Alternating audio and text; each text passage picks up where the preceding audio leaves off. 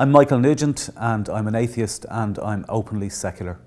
I'm a writer. I write a combination of comedy material and serious material, and I'm also chairperson of Atheist Ireland, which is an advocacy group that promotes atheism and reason and ethical secularism.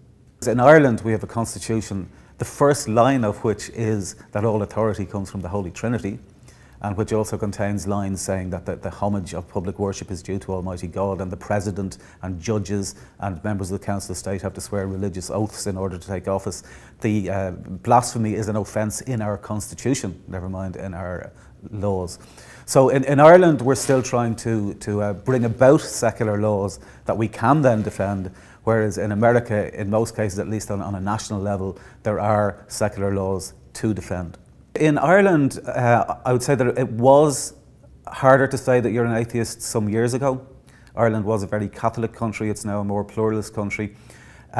Since Atheist Ireland was founded, which is about 5 years ago, we've made a point of trying to normalise the word atheist. We say the word frequently, we use it in our press releases when we're on television or radio, that, you know, the name Atheist Ireland is there. And we found that over the last few years that has helped to normalise the word.